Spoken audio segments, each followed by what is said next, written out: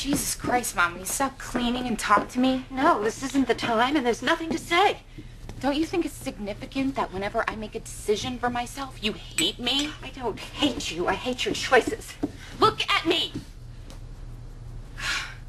I am an adult, and my choices are none of your business. You had no right to call that lawyer. Dad loved me. He wanted me to be happy. That's why he left me the money. He did not intend to finance you while you play house with a crazy person. Oh, look who's talking.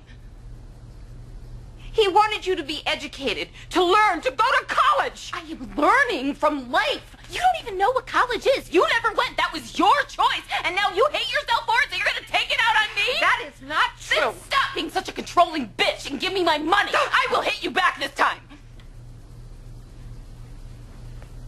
Billy and I are moving to Spain, and you can't stop us. Get out of my house!